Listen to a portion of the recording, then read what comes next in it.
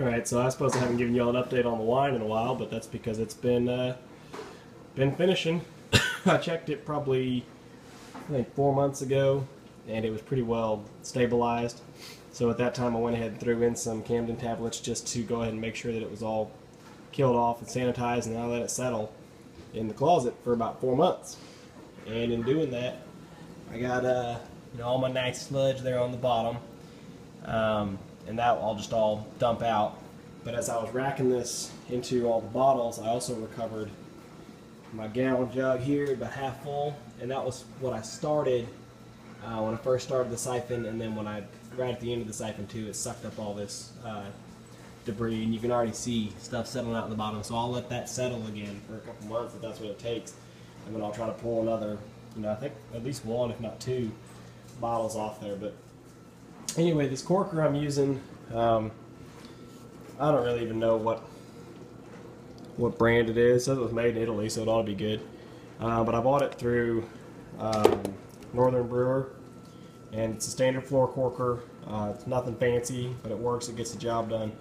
So let me get my camera set up here, and I'll show you guys how I use it.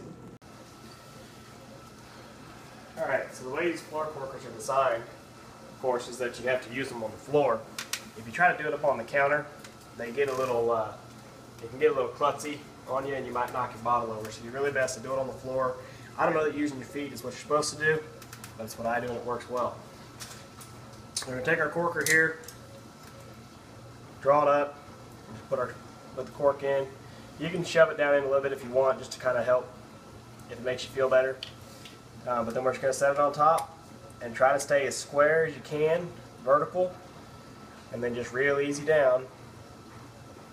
And there's that steel plunger inside. Start driving your cork down. Now, make sure you're comfortable, and then just real slow and steady down. And I think y'all can see it. See the cork actually start driving into the bottle, and when it goes, you see that break over, and you're in. You're done. So we'll just set that one aside real quick. Grab another one off the counter. We'll do another one just so you guys get another good view. This little deal here on me for some reason popped out. It's got this piece threads in, which I can't thread it out now, but it threads in. It actually popped out twice. My wife was trying to do it first. I've never seen it do that before, but I don't know why it threads in. I think so you can swap it out and put in different sizes for different throats on different bottles. But it's almost like a fail-safe because it popped out twice versus us breaking a bottle or breaking the corker. You just thread it back in. But anyway, check it, make sure it's tight. Another cork, load it in. Process repeats. So, this, like I said, this is not commercial grade, but it certainly works well for a hobbyist level. Easy down. And actually, I'm going to reset a little bit on this one because the plunger inside will kind of wobble around, and you end up with, as you see on this bottle here, the cork is not level. Get this little lip over here, but who cares? I'm doing this for personal consumption or give away to friends and family. So anyway, I won't bore y'all watching anymore. I got about a half a dozen more to do here, and we'll get it all cleaned up.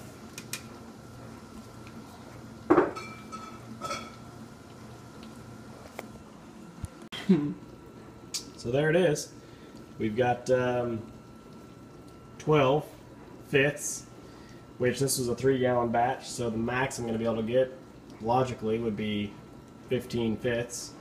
Well, 750 milliliters is pretty close. I don't know what the actual calculation is, milliliters versus gallons, but I think it's pretty close.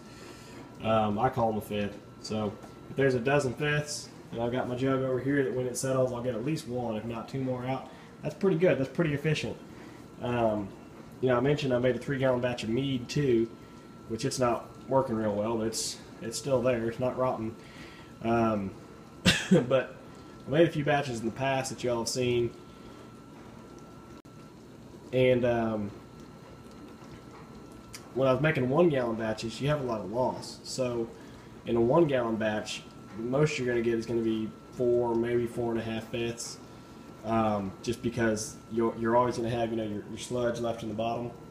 So it makes sense when you want to start making more, to start using, you know, 3-gallon, 5-gallon, even 6-gallon carboys to make a bigger batch. But anyway, I'm real happy with this. It ended up 14% alcohol, which, you know, it's not bad. And you taste it, it's got a little bite to it like alcohol. You know, it's not real sweet and fruity like strawberry, but it's definitely, it leaves you a little aftertaste, a little hint of strawberry wine, or strawberry, you know, like a good grape wine, I guess, to give you a flavor of grapes. But I don't know, never been a real big fan of those red wines. But anyway, fine strawberry wine, and it's all mine.